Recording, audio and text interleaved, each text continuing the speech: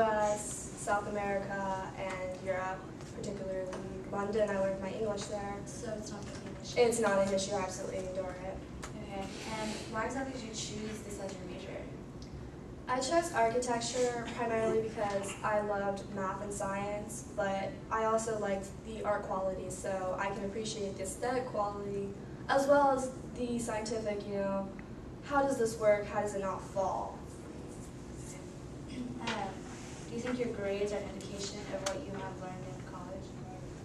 My grades are very strong, and I think they do reflect to a point that I have learned a lot because I've had to trip on the way, make mistakes, be able to learn, to actually learn that material. And I think they accurately reflect it, especially a class I took that was construction technology. None of us knew what we were doing on the final, but we all managed to, more or less collaborate and to do it.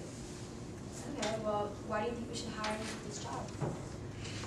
I believe I'm a hard worker, I'm a perfectionist. I love working with people, first day, if I ever meet anyone, I'll just introduce myself. I'm very outgoing, and I think I can bring something to this company that, many other people might not be able to. Okay, great. That's all the questions I have for you. Is there anything that you'd like to ask me? What hours should I be expected to work, Well, like the daily hours is like 7 to 8 or so, but it depends on really how long it takes you to work on your projects. And if you need extra time, you're welcome to stay longer and have as much time as you need to finish your projects. Alright. And it really just depends on your speed. Okay.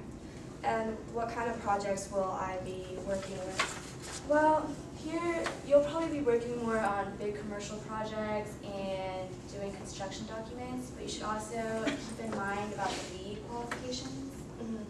And Alright. So, more or less, when will I hear back from you about this? you'll probably hear back from us in about a week or so.